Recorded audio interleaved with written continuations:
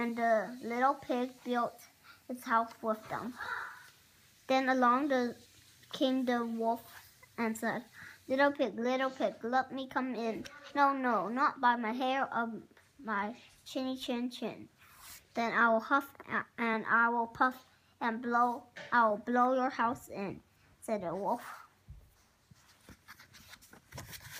So he huffed and he puffed and he huffed and he puffed, and at last he blew the house in and ate up the second little pig. Oh, this one the wolf won't, right?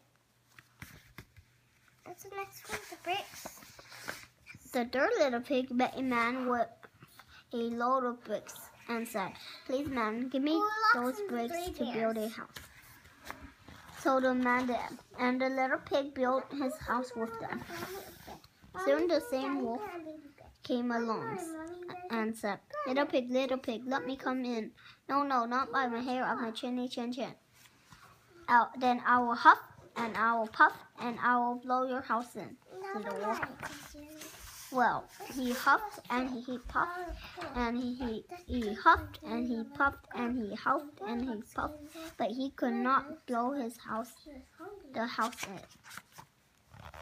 At last the wolf stopped huffing and puffing and said, little pig, I know where there is enough